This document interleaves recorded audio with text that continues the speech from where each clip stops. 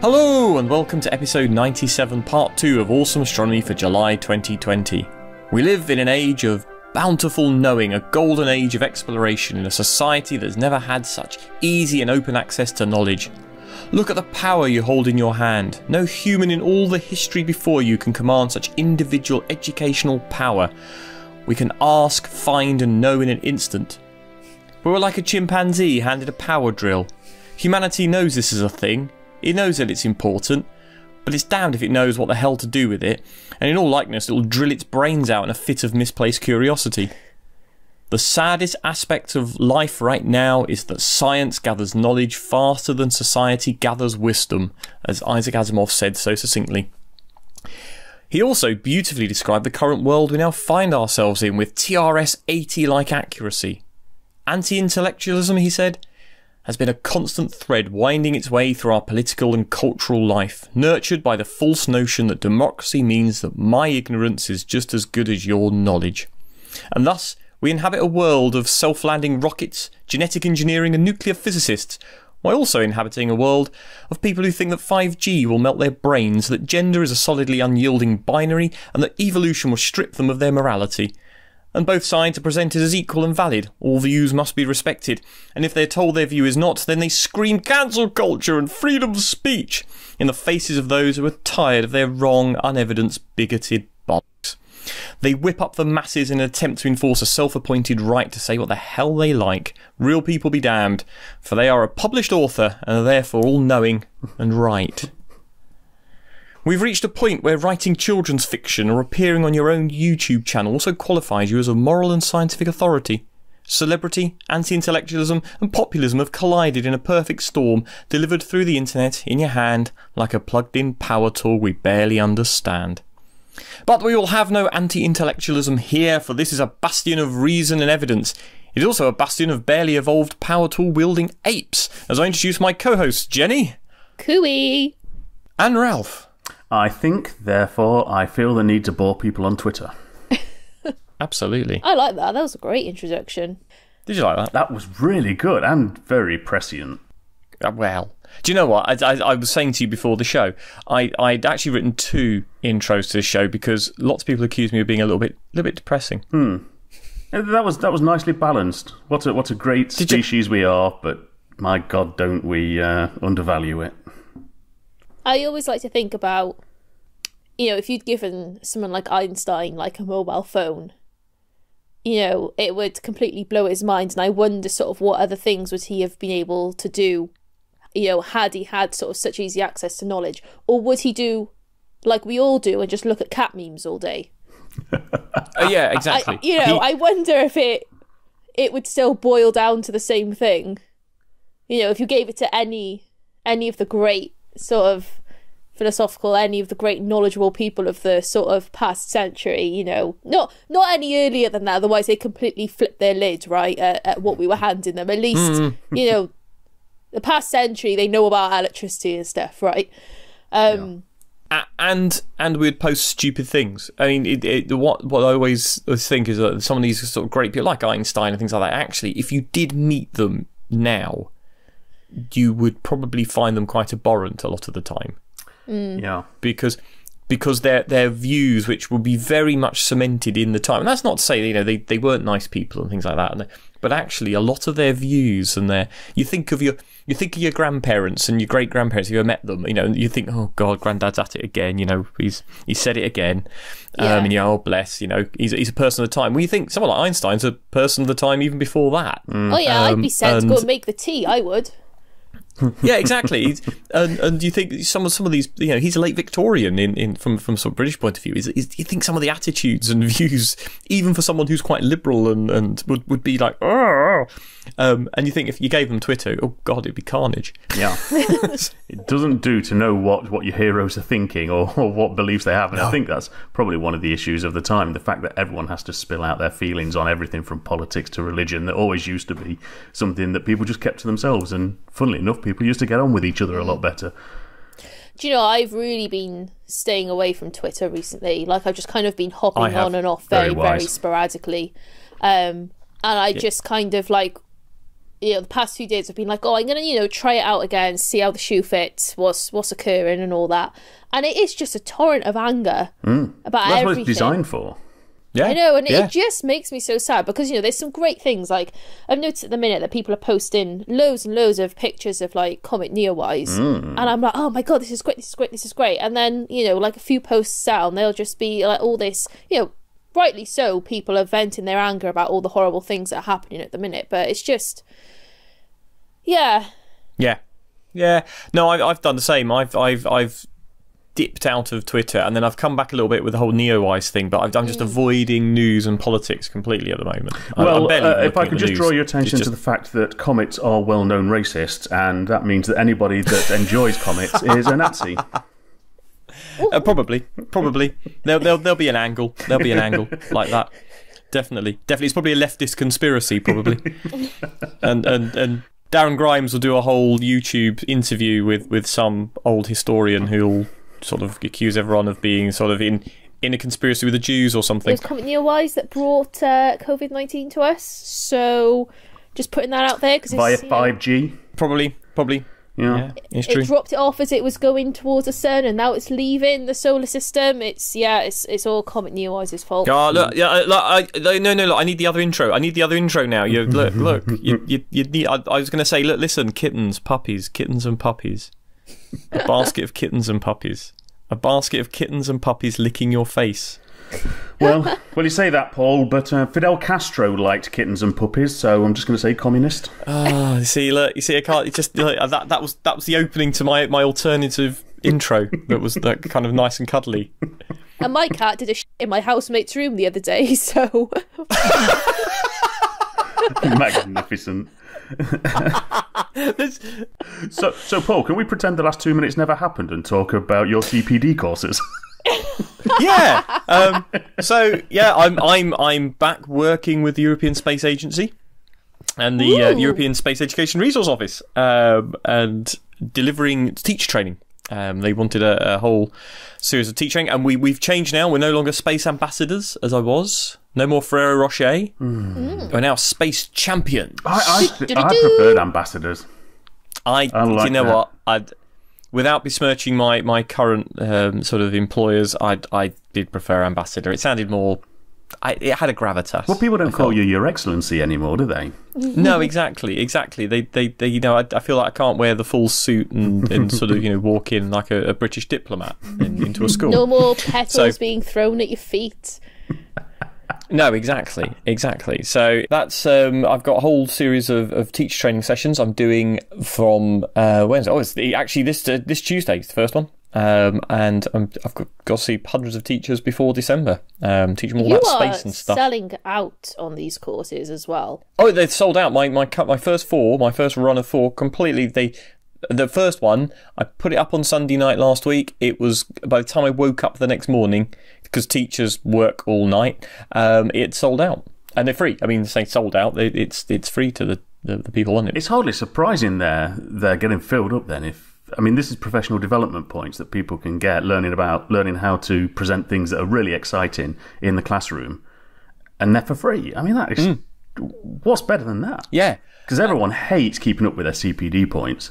But something that's fun like this, fantastic stuff. It's just great that ESA are doing this. It's great, yeah. They've been it started, I think, in lockdown, where they decided they would kind of try and kind of use the opportunity to do it all online. So I haven't even got to go anywhere. When I did the Tim Peake stuff, I had to actually go and visit schools and drive around the country doing CPD in schools and things.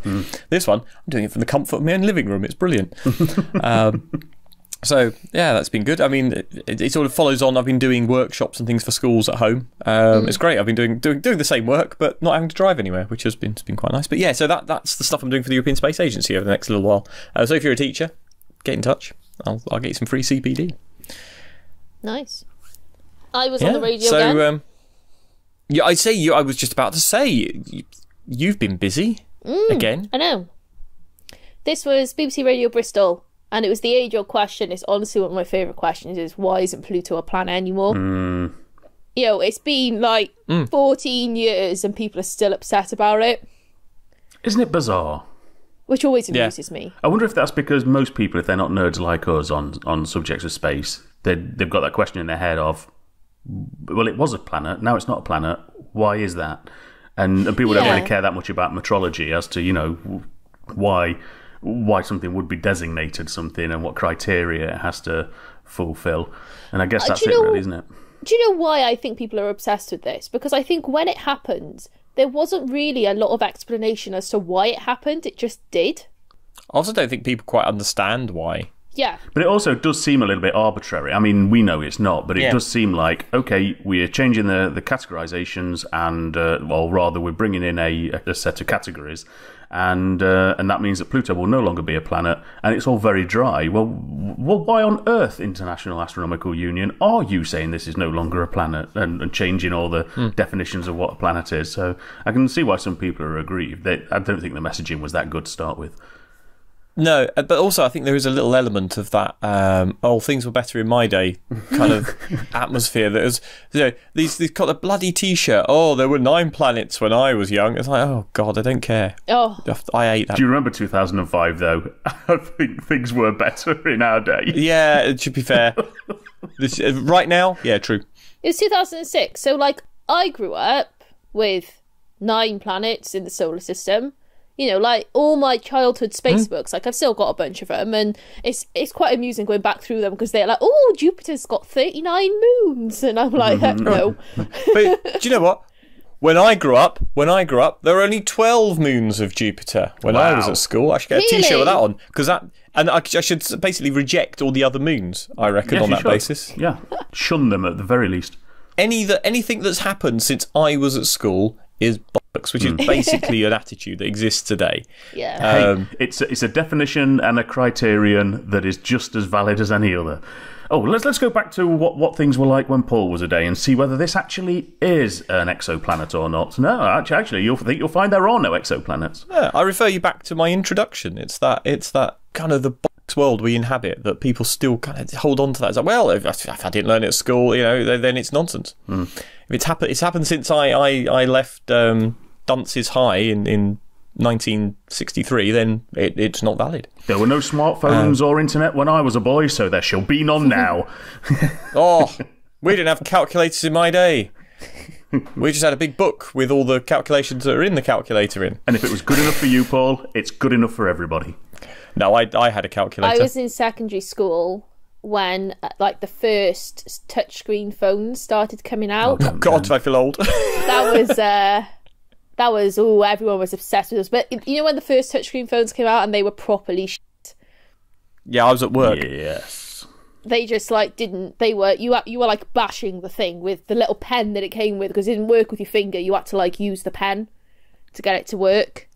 Yeah, that was the big technological revelation, I think. Oh, and also YouTube. I think YouTube was invented when I was in secondary school. Jeez. Oh, jeez. Yeah, because that was 2005. Do you know, I remember the innovation that was a very long phone cable, so you could actually pick the phone up off the phone table and go into another room. Yeah. And shut the door. So you could have a private conversation with your friends on the phone without your parents listening. Hot damn. I remember the remote control having a cable to the television. Shut up. That was never a thing. It was.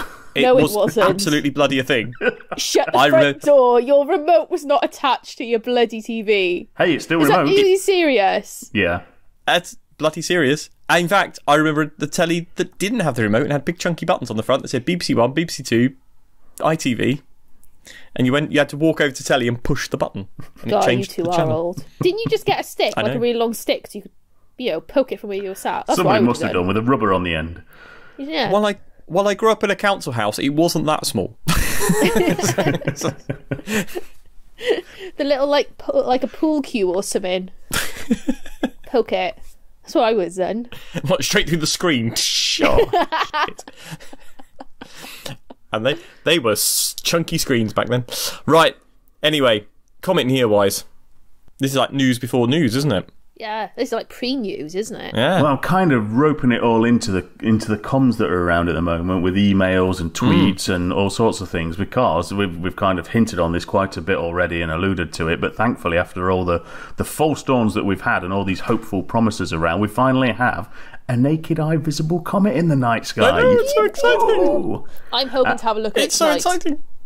That's my plan. I bet. Go see it tonight. Yeah.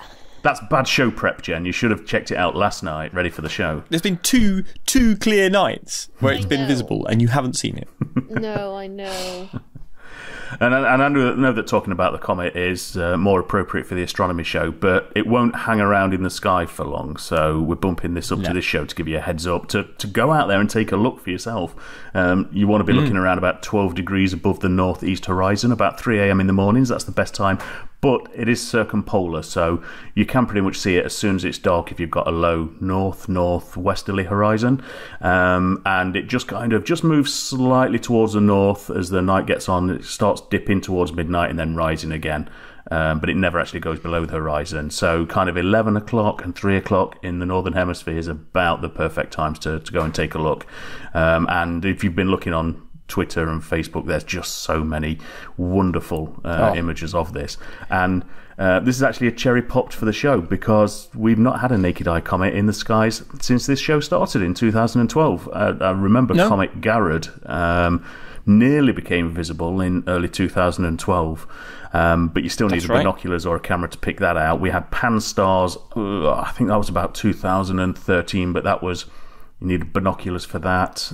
Pan-STARRS, I remember, funny enough, I was talking because my wife, who's been very excited about the comet, I've been actually getting, she's been taking images and things like that. She's been up late looking at the comet. And she said, I remember there was a comet you dragged me out to have a look at years ago. And I said it was Pan-STARRS, and it just got on the cusp of naked eye. Did it? I'm pretty it was sure just there. Pan-STARRS coincided with one of the astro camps. No, I think it was. It was because I was here in Wiltshire and we were already doing astro camp then, but I can't remember if it was or not. But certainly, I remember it was Pan-STARRS just on the. It was about. Must have been like 5-6 magnitude. And it was just visible if you knew where it was and it was a dark sky, but it was nothing like this. Yeah, I mean, basically what we've got now is something that you won't be having this kind of conversation in 10 years' time and going, was that the one that was naked eye or not? I mean, we definitely have one that is naked eye. You can pick it out in the sky if you know where to look, because it's quite. It's like a faint star, but then you can see the tail extending from it, pointing kind of diagonally upwards. And we've already seen some fantastic images from Britain, the US, Spain, Canada, Brazil, pretty much anywhere in the Northern Hemisphere. And some of our listeners here have been contacting us with their experiences and images too. So our good friend Lisa Howley in Oklahoma emailed us saying she was looking for it naked eye last week and saw it low on the horizon as a fuzzy star with a bit of a diagonal streak, which is exactly what it will look like in the sky. Rick Anderson in Dundee was able to clearly see it between the clouds with binoculars around 3 a.m. in the morning and sent us a very fine sketch. And actually, Paul's been doing some wonderful sketching as well. We've had quite a few sketches that we've been tagged into on Twitter, so we've been retweeting those because it's kind of a bit of a lost art. Peter Coates, not that Peter Coates, bagged some very nice images, while our good friend Steve Brown managed to bag the whole experience with naked eye, binocular and telescope views, sketches and photography. So he's got the I was going to say the Holy Trinity, but what's 5? 1, 2, 3, 4. Yeah, what's 5? Holy Quad. No, quad is 4. Quintary. Quintarchy. I don't know. He's such a show off, that Steve Brown. He's typical Yorkshireman. Typical Yorkshireman, can't be outdone. Typical Yorkshireman. They can't just do a couple of things. He has to do the whole thing, doesn't he? Yeah. Holy Pentagon. Holy Pentagon, Batman. But if you're listening to this on the 15th or 16th of June when the show comes out, assuming it hasn't significant, or even July. Or even July.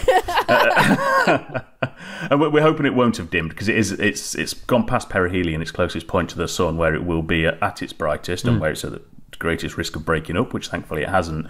But it is actually getting closer to us, so we're in that kind of trade-off point of it getting slightly dimmer but getting slightly closer as well. So it should stay bright at least up until the 23rd of July, which is going to be the point when it's closest to us, and it's actually rising higher in the sky as well. So it's a great time to go and watch it. You want to be looking before sunrise each night above the northwest horizon before it starts to drop in the sky again. And if you're interested to know why it's called Neowise, a bit like Pan-STARRS actually, Neowise is a project that uses data from NASA's Wide Field Infrared Survey Explorer telescope to look for asteroids, because asteroid and moving object searchers often also find comets, and that means they can put their name to them. A bit like the Pan-STARRS comets, that's using the Pan-STARRS equipment and telescope looking for near-Earth asteroids. So there's a lot of comets named Pan-STARRS as well. And I would just remind you of something we said in the Sky Guide last episode, that was also Comet Lemon. Yes. Which is about 2019 U6 Lemon. Yeah. And they're both going to be in Coma Berenices at the same time in about the last week of July. Yes, they're almost going to pass over, aren't they? They won't cross each other, but so they'll be in the same constellation, hitting it from different directions. You should get a nice binocular view and things like that. The potential. I've not looked at Lemon yet, and I've not heard much about it. I think everyone's so Neowise focused, but especially for people with scopes, I think Lemon's going to be a lot dimmer. But you will have two comets right next to each other. But Neowise has just been. It's. I was saying to Rob Tilsey, who was on Twitter. It's like, it's a proper comet. It's that comet that looks like all those engravings from, sort of Georgian and Victorian era. Yeah. When you see those fantastic, like the big streak across the sky and everything, it looks like that. It actually is a proper comet. Yeah, and the first proper one I've seen since Hale Bopp. Yeah, I mean, it's a beautiful tail as well. It kind of like splits away, and then you've got your eye and tail off to one side as well. It is an absolutely beautiful comet. This is like the only naked eye comet that I can recall. When was Hale Bopp? Because I don't know whether I was alive or if I was very young. 97, was it? Hale Bopp was 97, the Great Comet of 97, as it's called. Yeah, okay, so I was young. I was only a wee babby. That was my second year at university, and I don't remember. Yeah, I was at university. I looked at Neowise over our halls of residence. It was there in the middle of Birmingham. Neowise, really? Do you mean Hale Bopp? I had such vision then. Eyes and Seco. The Hale Bopp. There it was. Just even in the glare, because that was. I mean, Neowise is amazing, but Hale Bopp was that kind of once a century comet. It was incredible. So here's a question for you: was Hale Bopp in the sky at the same time that Mbop was in the charts? Mbop. I'm googling that now. One final thing on this comet: how fast is data and the transmission of information these days that the portend of a big pandemic comes after the pandemic? Wait, what year did you say Hale Bopp was? 97. Yeah, it was. It was the same year. Good old Hansen. Yeah, so what we're saying is that comet was actually came to warn us of Hansen. Did Hansen come first, or did... Maybe they arrived on the comet. Yes. It wasn't actually a comet, it was actually a spaceship. That is a song ahead of its time. It is still a very good song. Well, that is actually the big conspiracy about Hale Bopp at the time. Right, anyway, enough of this Neowise nonsense. Time for the news.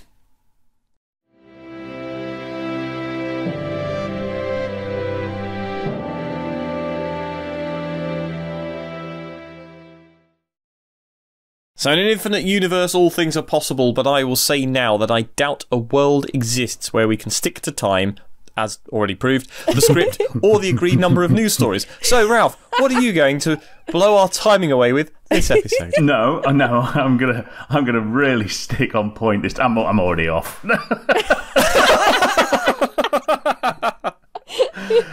So I'm gonna give some Artemis updates because in normal times, Artemis updates would have been the big news story once a month, but there's so many that's coming out that we're not even going to cover that as a big news story. But first up, we've got showing that the monthly updates we've had on this show are all leading to something rather than just being research and press releases at NASA to get people to the moon. The rocket booster segments for NASA's SLS rocket have arrived at the Kennedy Space Center in Florida for launch preparations.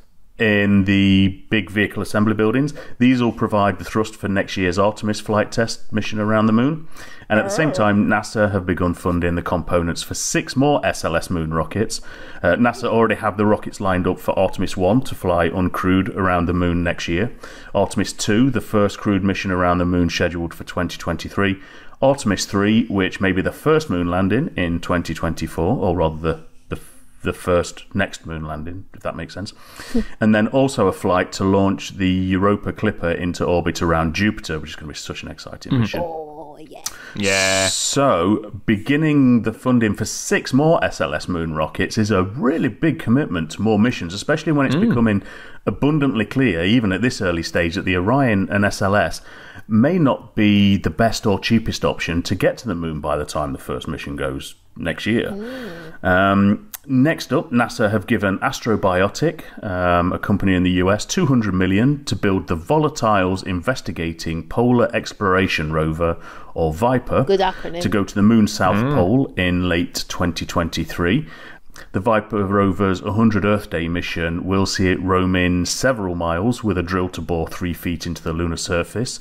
And the VIPER rover will be mainly scouting to find the best sites for future explorers. It'll identify the locations and concentrations of ice to help create the first water resource maps of the moon. This will inform Artemis mission planners when they choose locations to land or set up base near water and other resources that can be harvested to allow extended human expeditions. But its science investigations will also provide more insights into the evolution of the moon and the Earth-Moon system. So quite a nice mission and hugely pathfinding for Project Artemis. NASA has finalised the contract for the initial crew module of the agency's Gateway Lunar Orbiting Outpost. All this coming in 1 month is just phenomenal. It's nuts.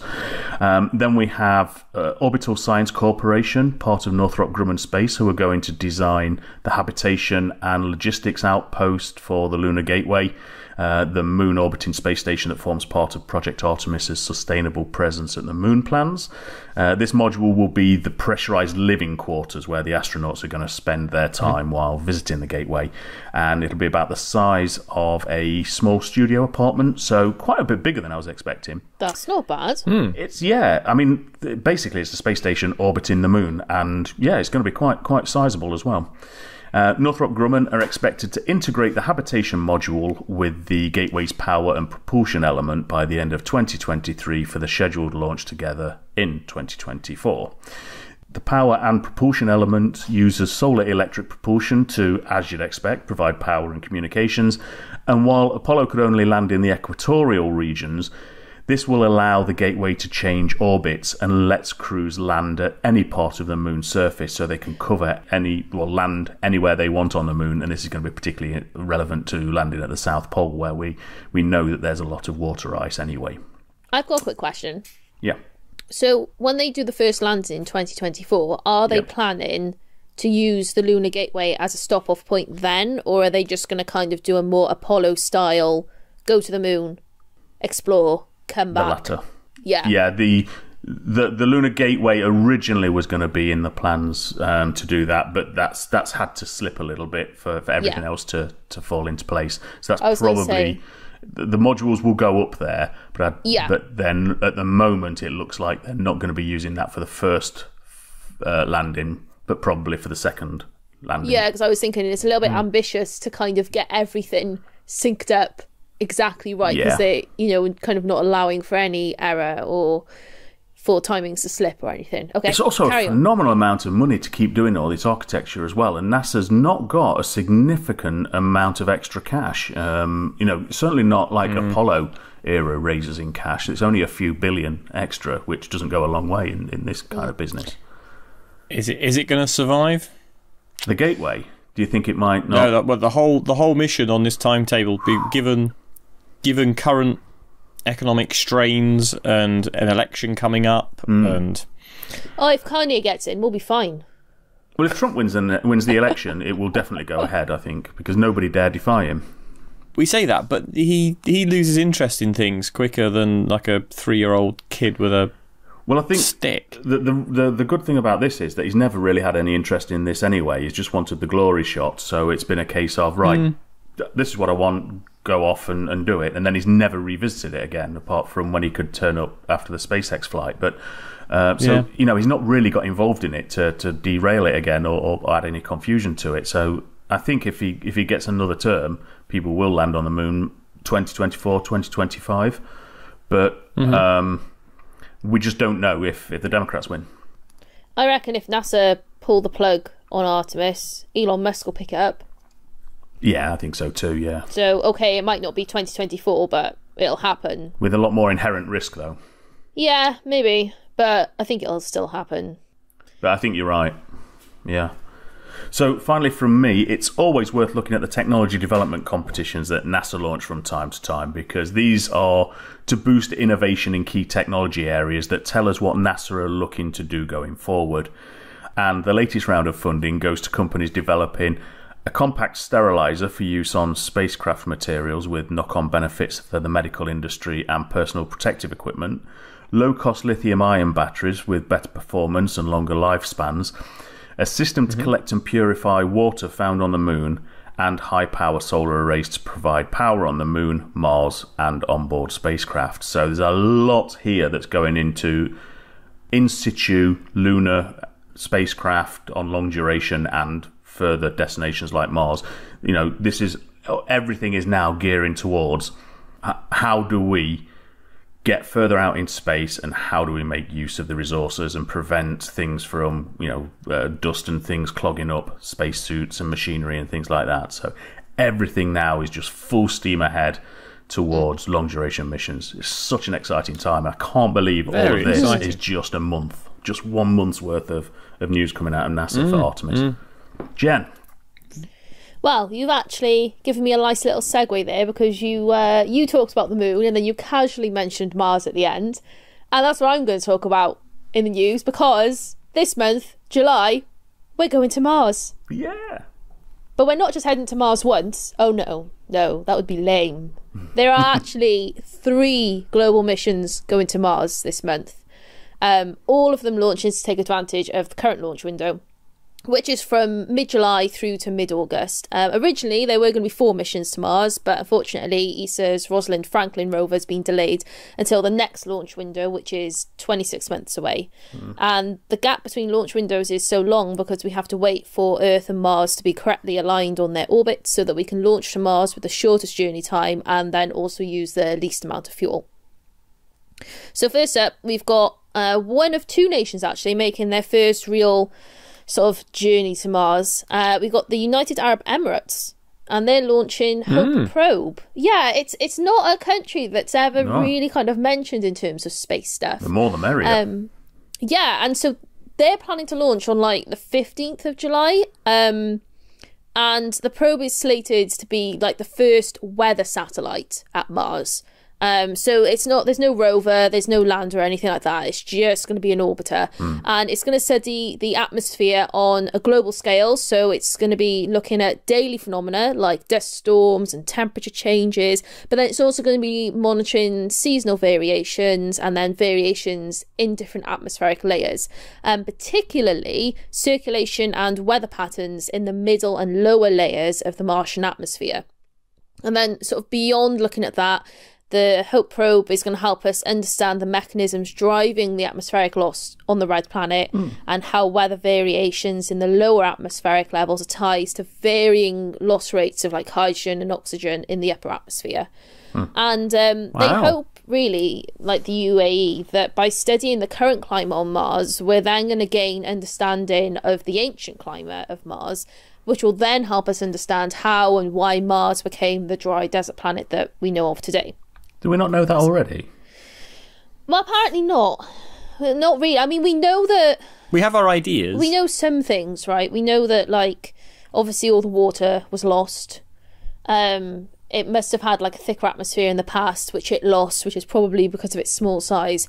But I think they're wondering if there was any kind of, like, chaotic climatic shifts and sort of try and narrow down the timelines over which things happened. I think that's the plan. Very cool. Yeah. Cool. And then, cool. so the orbiter is designed to operate for at least 1 Martian year. And, its goal really is to just give us that first complete picture of the Martian atmosphere. And it's got cameras, so really nice high resolution cameras actually, which means we're going to get some nice images coming from this mission, which is what everyone always wants, right? It always disappoints me when they send these missions into deep space and it's like, oh, just chuck a HD camera on there, just like stick a GoPro on, like it'll be fine. Just like we want those pictures, that's all we want. And But it's also got some infrared and ultraviolet spectrometers to kind of, work out what the atmosphere is made of and things like that. And there were actual, really serious concerns about being able to launch Hope probe because of coronavirus. So the probe is actually launching from Japan. So it had to be shipped there a few weeks ahead of schedule to allow for decontamination. Yeah, so this actually means that some of the final checks had to be missed. Oh dear. So they're just accepting some risk on that? Yes, they had to. It was either send it, not having done every check, or don't send it and miss the launch window. Because you've got a short launch window. You've got to go in that slot. Yeah. So, but the good thing is all of the key final checks were performed. It was just like the extra ones that they wanted to do just to be absolutely sure they weren't performed. So fingers crossed that the rush to get the probe to Japan doesn't have any negative consequences. And if the mission is successful, it's going to be the first mission to Mars of any West Asian country, which is very impressive, actually. Yeah, go West Asia. Yeah, and the data from Hope probe is going to be shared with over 200 institutes worldwide. Very nice. Which is very nice. We like that. So the next one is we got China with their Tianwen-1 mission. So from a country that shares its data with other countries to ones that doesn't. Yeah, I know, right? So mostly borrows other people's. And this is why I can't give you an exact launch date for Tianwen-1 because it just hasn't been released. It'll be at some point, like the last 2 weeks of July or the first 2 weeks of August, sort of within the next month as you're listening to this. Tianwen-1 will go up. But actually, Tianwen-1 is very interesting. It's pretty extraordinary, actually, for the first mission to Mars to be launched from Chinese soil. So their actual, technically, their first mission to Mars attempt was like 9 years ago, but it failed on launch. That was Phobos Grunt, wasn't it? Sorry? No, that was Russia's. Yes, but it was a Chinese mission as well, wasn't it? Phobos Grunt. Oh, okay. Yeah. Yeah, and it failed on launch. So this is like they're sort of hailing this as the first mission to Mars for China because they're launching it from Chinese soil. So I guess it's technically the first Chinese mission launched from Chinese soil. Anyway, by the by, they are doing something which has never been done before for a first mission to Mars. They're going to deploy an orbiter and then also have a lander and a rover. And literally, no one has done this. No other nation, when attempting their first Mars launch, has done all three at the same time. Well, apart from America, no one's actually landed on Mars, have they? Well, yeah, landed. not successfully. Not successfully. Europe's landed twice. Yeah. Successfully is the key word there. High velocity landing. Yeah, exactly. So this is like, if they can pull this off, it's going to be really immense. Yeah. I think it really will make people kind of sit up and look at China in terms of their space program. Yes, it is. It is very ambitious. And so the goals of Tianwen-1, like most missions to Mars, are to look for evidence of current and past life, and then also gain understanding of the general Martian environment. Excellent. So the orbiter is going to be focusing on exploring the topography of the planet. So it's going to be using medium and high resolution cameras. So again, we've got, another mission that's going to give us some great images. The orbiter's got a spectrometer too and an ion particle analyzer. And both of those are going to be used to study the surface of Mars and also the atmosphere to kind of like figure out what they're made of. Also has a magnetometer, so it's going to use that to study Mars's weak magnetic field, and then it also has some ground penetrating radar. But the kind of like the pièce de résistance of this mission is the rover. It's got something really quite interesting. So it's got all the standard cameras and the navigational tools and all that jazz. But it's got a ground penetrating radar system which can, right, are you ready? Probe up to 100 meters down. That's amazing. Which is a significant distance. And they're using this to probe for pockets of subsurface water where subterranean life could be thriving.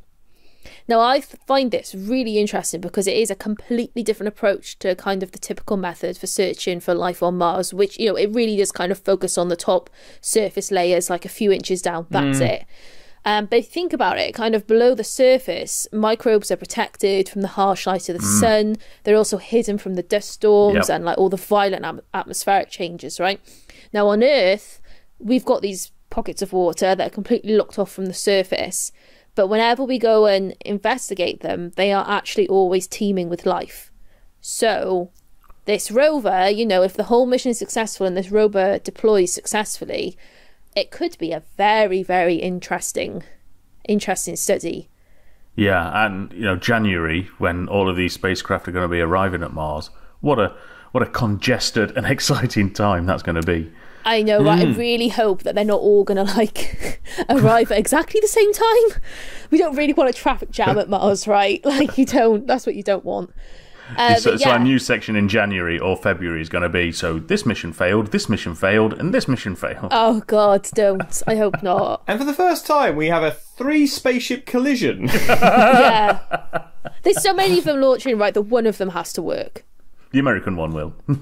One of them's got to work. But I did say that there was 3 missions to Mars, and I've only talked about 2, but the third one is our main news topic. So I'm just going to hand back to Paul now. Yeah, well, our big story, which is, it just follows on, really, doesn't it? It's Mars 2020 time, people. It's the big one. And it is a big one, because, of course, this is... did you just snigger like a child when I said it's a big one? I did. Anyway, Mars 2020. I'm old enough to remember when we were talking about Mars 2020 as a news story. So Mars 2020. Now, this is the big one because it is it's Curiosity's sibling, basically. And Curiosity is the biggest rover that's ever been sent anywhere. It's huge, the size of a family car. Of course, nuclear powered. So. You know, doesn't require solar panels or anything. It's a really big rover, and of course it's landed by the Sky Crane. So, as Ralph said earlier, this is a high chance of success here because this is a rover that is essentially already on Mars, has already proved itself, and the system for landing the Sky Crane, which everyone was very nervous about back in 2012, we know it works, and they've had 8 years to tweak it and look at the data, make it even better. They've changed things like the wheels on the rover because, of course, famously the Curiosity's wheels are knackered already, and they got very tired very quickly. One little fact about the Curiosity rover's wheels, I don't know if anybody knows this, but on the wheels themselves there's like little holes cut into it for traction, but those holes are done in Morse code to spell out JPL. No. Yes. I didn't know that. Because NASA do stuff like that. Yeah, it's printing JPL across the surface of Mars. Oh, in Morse I love code. it like that. Yeah, it's good, isn't it? Oh, it's beautiful. So yeah, but the wheels got very tired very quickly. Actually, within months of it landing, its wheels were already looking like they'd been beaten up, and that's actually been one of the problems of Curiosity is they've had to move it quite gingerly at times because they're worried about the structure of the wheels and keeping them intact as much as possible. So they've redesigned the wheels. There's new wheels for this mission. So it's an improvement. And generally, it is the most incredible bit of kit. It's carrying 23 cameras. Wow. Holy shit. I know. Isn't it incredible? 23. Yeah. And it's carrying a helicopter.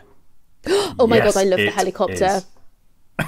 I'm super excited about this. Well, it's funny, isn't it? Because in some respects, the mission itself is exciting enough, and it's what it's going to do, and it's going to delve into the geological processes and history of Mars, and it's going to look for past habitability and potential for the sort of... Basically, it's almost like a fossil mission. It's looking as if there's biosignatures from the past that are still there. So rather than looking for life now, it's looking for, did Mars have life? Which in a way is probably the most sensible kind of route. It's probably the most likely route. Yeah. And because there's been lots of hints from Curiosity that potentially this was a planet that had life and could sustain life in the past. So sending a mission then to actually see if that is the case is probably the kind of sensible option. But the thing that's probably going to steal the limelight is the little helicopter drone that's going to be going with it. Oh, it's so cool. And be sitting on its back. Yeah. I mean, it's and what's it called? Ingenuity, isn't it? Ingenuity, yeah. Ingenuity, a little drone that is going to fly, as far as I'm aware, it's going to fly about 5 times. Yeah, it's going to fly at least once. It's like at least once. Yeah, but I love the concept of this helicopter. Yeah. Sorry, I'm going to like totally nerd out now because like I've been reading about it and I've just been like, oh my god, this is so cool. Nerd us out with Ingenuity. Go for it. So it is literally like a drone, with like sort of the 4 blades and stuff, and it's just a technology demonstration for this mission. But the idea is then that they'll use it with future rovers to help the rovers navigate and like find interesting things. So the idea is that the helicopter gets like placed on the surface of Mars, and then it like flies off from a minute or so. It scans the terrain. It kind of goes, ooh, that patch over there is interesting. Goes back to the rover, feeds that information back to the rover, and then it kind of like decides to make its own detour to go and investigate this interesting patch. But also how to get there without encountering obstacles. Yeah. It'll also be mapping out the safest route for it to travail, because it takes something, probably going to be about 15 minutes to get a signal back and forth from Earth. Yeah, exactly. Yeah.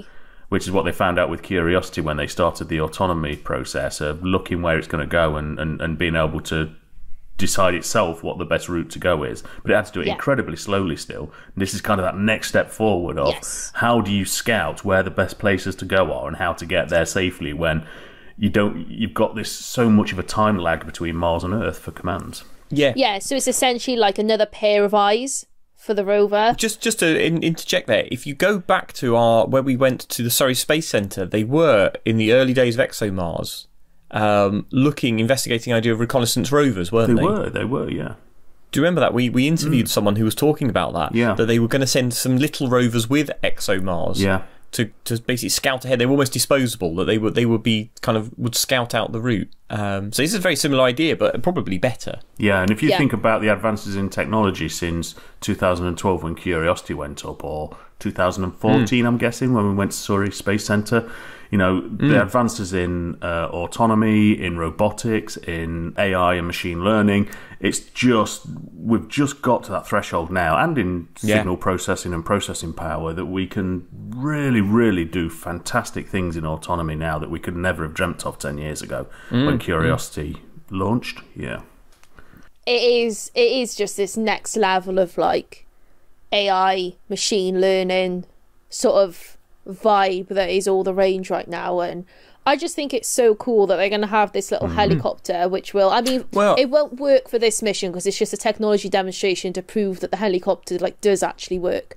I tell you what though, it looks really flimsy. It is. It's about a kilo, literally a tiny, little cube with 4 legs, which are like literally sticks with ping pong balls on the end of them. Yeah, but that's all that's needed, though, isn't it? We don't need a Predator drone because you don't need a massive platform. You just need your sensors and your communication links, and then your power supply. And it wouldn't work anyway because Mars's atmosphere will not support very heavy craft. It's got to have massive, really long wingspan rotors, hasn't it? Yeah. Yeah. But the biggest thing is this is going to be the first aircraft ever flown on another world. Yeah.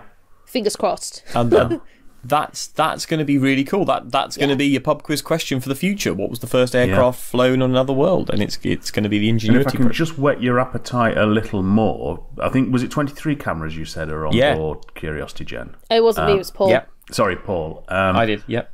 Let me just also add, if our listeners weren't aware, that if you remember how excited you got about the Sky Crane in 2012 and watching all those animations and seeing people get excited at JPL when it actually did land, this time, cameras on the Sky Crane, you're going to watch it landing. Yeah. All crashing. One or the other. Oh, so you're not going to be awesome. I remember sitting there with a laptop, watching Mission Control, doing all the commentary and all that kind of stuff. This time, you're gonna be watching it. Oh my God. I was at the official landing sort of party in the UK for that at the Natural History Museum, and the 14-minute wait. Yeah. Because you knew at that point it had either gone splat or it had landed successfully, but you've got to wait 15 minutes for the signal to get back. Schrodinger's rover, right? It has survived and it hasn't. Oh, it was a room full of all these people. This sort of in the Natural History Museum, and nobody spoke almost for 14 minutes. The tension was just incredible, and then the first picture just came through to show it on the surface, and it was like, yes! It was a huge cheer went up. But this is going to be exciting.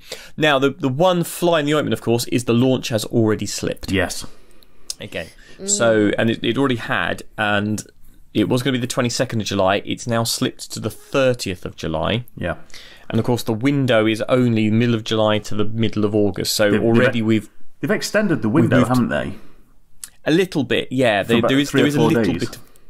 Yeah, but there's not much more flexibility than that. That's it.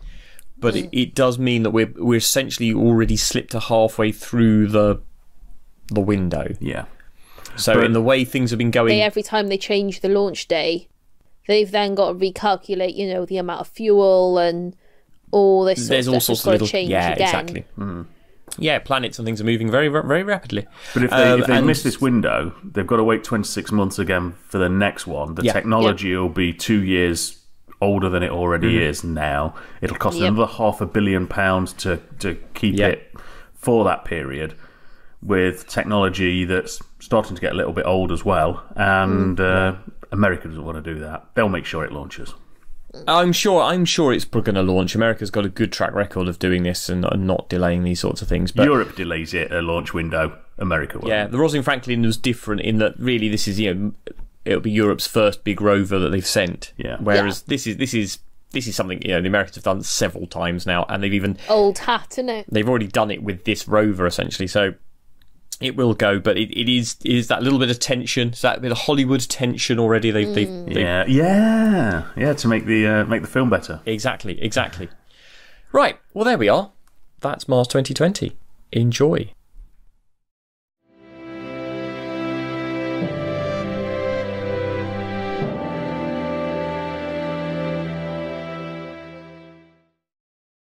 If I've seen further, it is from standing on the shoulders of giants. Well, mortals, it's time for you to get a better view of things. I hand you over to our own Tower of Knowledge, Jeni, as she takes you ever further into the EM spectrum. Just don't stand on her shoulders, she'll only moan about it.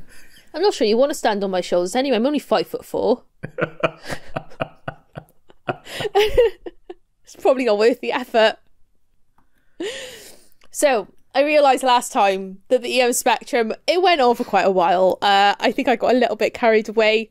So I'm going to try and make it a bit shorter this time as we explore some of the pioneering people and telescopes involved with optical astronomy. Now, if I'm honest, you could write a whole book about just optical telescopes, right? Let alone the people behind them. In fact, you can write whole books on the individuals, right? And people have done that. You can get books like about Galileo and William Herschel and stuff like that. But we're not going to do that here. We haven't got time for that. So we're going to take a whistle-stop tour through some of the key people involved in the development of optical astronomy from the invention of the telescope. And yes, I am fully aware that optical astronomy has been happening ever since people had eyes and dared to look at the skies.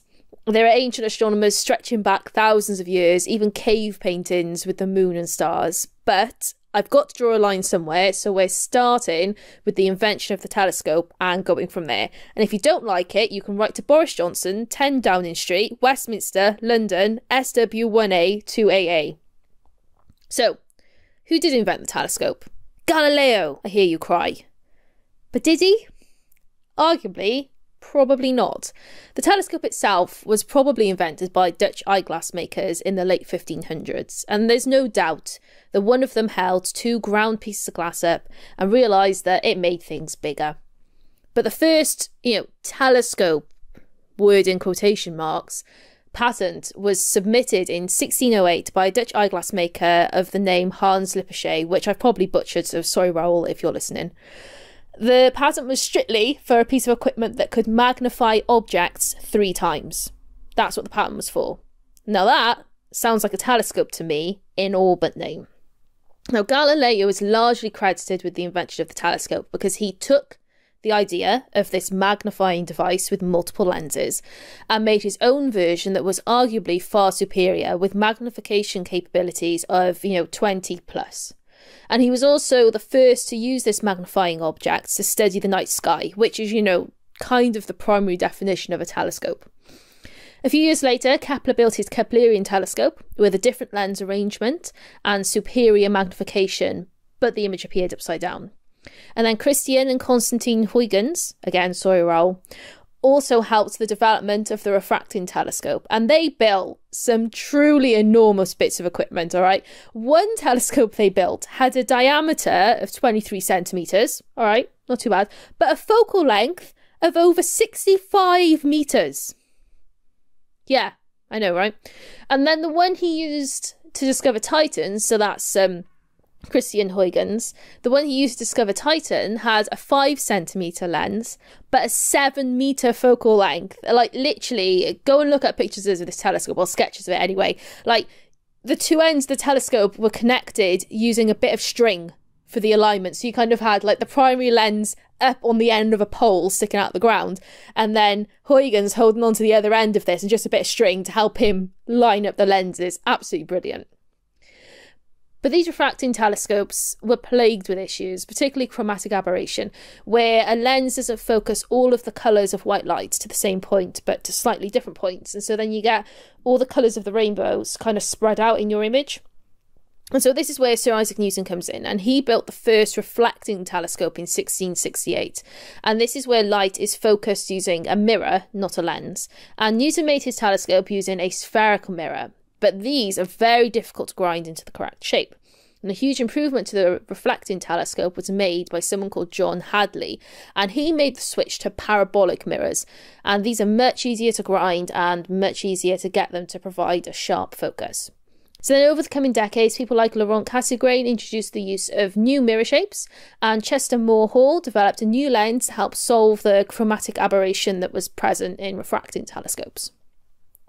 And then the late 1700s, early 1800s really saw the rise of gigantic telescopes.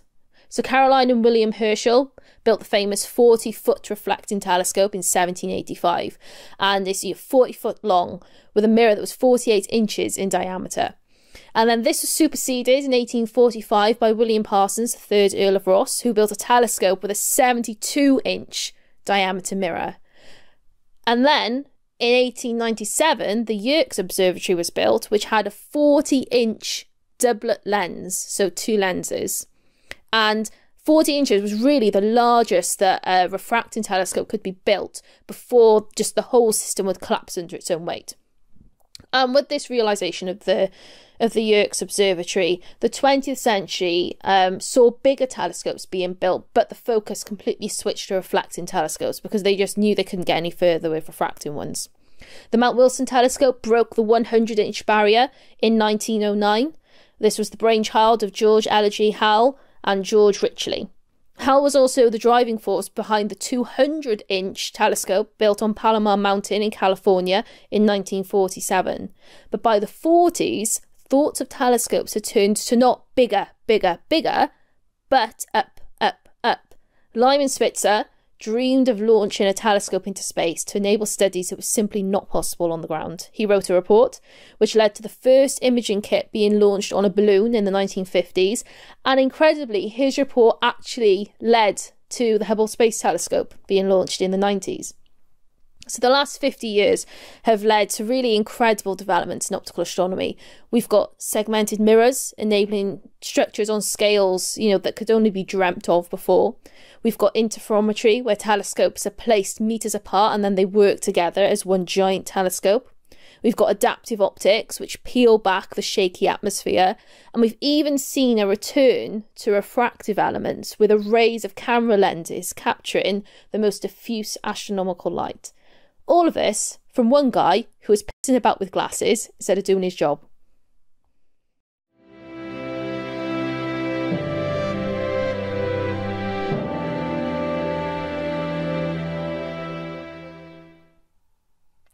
And now it's time for questions and answers, and this one is from our good friend Peter Johnson at Nasco Thornet on Twitter.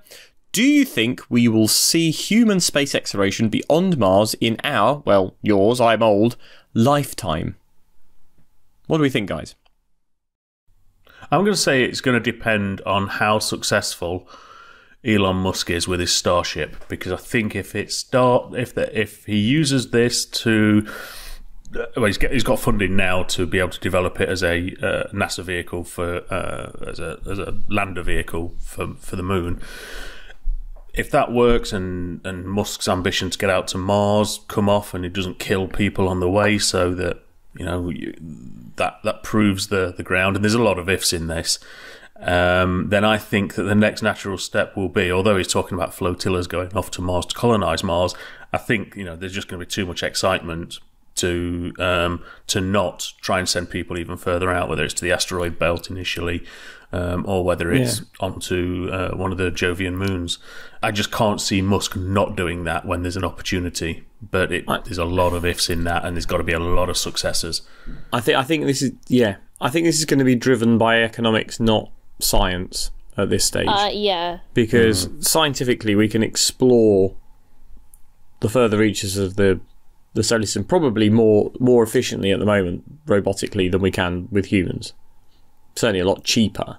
Mm-hmm. In terms of why would you go beyond Mars? Well, actually, the asteroid belt's the obvious target.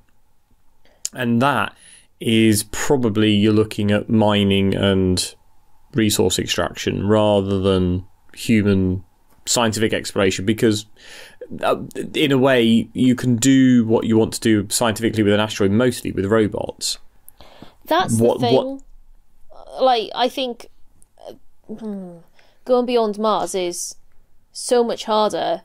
And like you say, the asteroid belt being the obvious next target for mining, but you'd send robots to mine. You wouldn't send people. People are shit at mining. Possibly. Well, yeah, but it's because it'd be a more dangerous operation that requires perhaps sort of intervention and people making on the spot decisions that you couldn't necessarily make from the sort of distances between, where you got such a kind of lag in the response time over radio that you'd probably need people to be closer. You wouldn't necessarily need people to actually physically be doing the mining, but in the way that we've been trialling people operating rovers from orbit from the space station on Earth, and with the view to be doing that on the Moon and Mars, things like that you wouldn't need to send a human down to surface all the time, but a human will be nearby in order to drive a rover more successfully and faster because they're just overhead rather than half an hour away. But then I guess you could do that. Could you not do that from Mars? Possibly, Would the delay from Mars be too long still? Delay from Mars is going to be too long, isn't it? I mean, if your ship's on the other side of the asteroid belt, it's going to be, that's true, well over an hour. So, but I just think you're looking at Saturn, Jupiter. Oh, I think it's just beyond. The journeys are too long. I mean, it would literally be people would be sacrificing their entire life to make a journey to Jupiter. But Saturn. People would volunteer for it. There will be people that will volunteer it. I just don't think it's worth it, though. It'll happen. It will happen. You don't, but there will be people that will. Yeah, but in our lifetime. I don't think it'll be in our lifetime. I can see... We'll go to Mars in our lifetime. I'm pretty certain. I mean, I'm in my 40s now. I expect to see in the next 40 or so years that we'll have gone to Mars. I'm always certain of that. Will we go beyond? Possibly. If the economics is there and the drive is there for people to get resource extraction, things like that from the asteroid belt, then they will do it. And I think that would be the driver. Do you know what, though? I feel like if they're going to try and go to the outer solar system, I think the goal would be to leave the solar system. Yeah, that's very long term. I think that they would just skip over Jupiter and Saturn and all of that, and just the next leap for me would be Mars, mining stuff from the asteroid belt in order to build whatever you need to build it on Mars, and then launch from Mars to leave the solar system. No, I don't think so. I reckon it's too big a leap. That's like saying, I don't know, Europeans going to the Isles of Scilly and the Canary Islands, and then suddenly leaping across to Australia. It's without stopping it anywhere in between. I don't think that'll happen. That's far too big a leap. I don't know. I think even if there were in-orbit refueling points that were put there for spacecraft, you'd still be looking at a minimum of 10 years to be able to get out of the solar system, even if you just kept getting more and more fuel on board, so you can keep accelerating faster and faster. And sending, you're certainly not going to be sending people out there, because how are you going to get them back?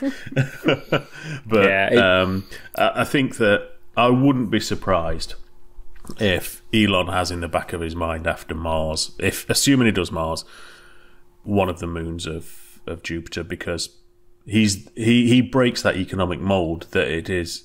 He thinks along the lines of, if I can, I should do, especially if it's beyond what anyone else would consider. Yeah, I don't know. I just think, by the time we get to thinking going beyond Mars, everything is just going to be so much more advanced in terms of like what we can send out there with probes and stuff like that. I just don't know. I don't know what sending people to the moons of like Jupiter and Saturn would really gain us over what you can just get from a probe and stuff like that. And I feel think like Saturn's a push too far. Jupiter might even be, but I just can't see Musk stopping at any point. Unless he dies or his company goes bust or he starts killing too many people in his rockets. I just can't see him stopping anywhere, because he'll always be wanting to push further, because he's just a driven person like that. I can see asteroid belt. I can't see beyond asteroid belt in our lifetime, at least, because that's what the question was, right? In our lifetime. I think if we're talking planets or moons of the gas giants, it's centuries.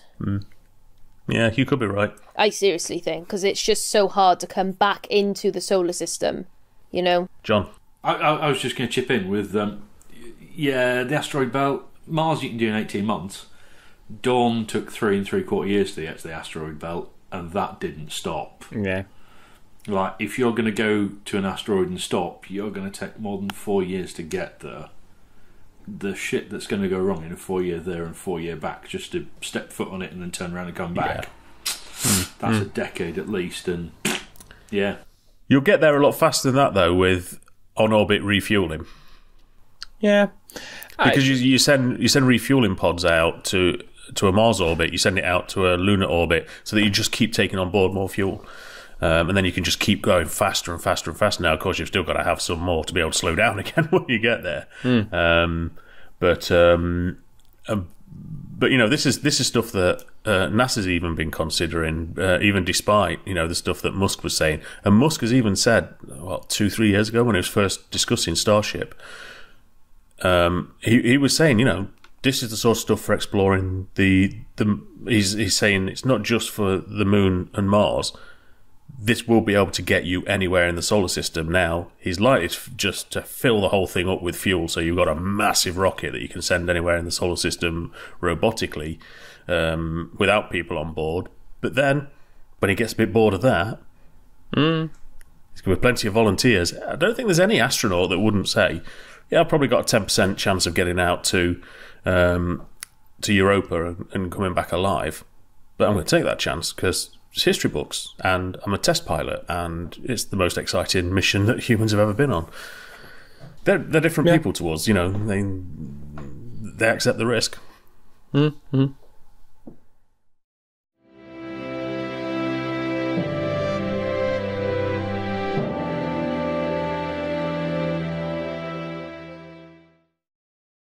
Well, there we are, as the grasping hand of fate grabs the chicken of destiny and wrings its neck. We have reached the inevitable and messy end of this carbuncle on the pimple of the arse of the universe. Did you enjoy it? I hope you did. If you didn't, I don't care. Well, I care. So you can at least send your emails and tweets in to me, and I'll read them.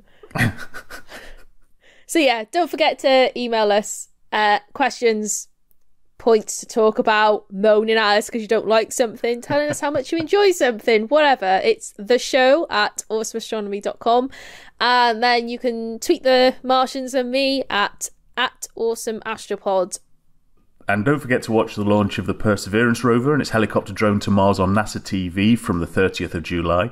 The launch window runs from the 22nd, but we know it won't launch until the 30th at the very earliest, but the launch window doesn't close now until the 15th of August, for a Mars landing on the 18th of February 2021, which we'll actually be able to watch in HD this time, rather than an animated representation of the sky crane. And make sure in the next week or so, certainly running up to the 23rd of July, you get out and go and see Comet Neowise. Go and see the comet. Above the northern horizon. Go and see the comet. You'll regret it if you don't. You'll hate yourself for the rest of your life. And you don't want that. No. So, shut it, you lot. So, until next time, it's goodbye from Cydonia Base.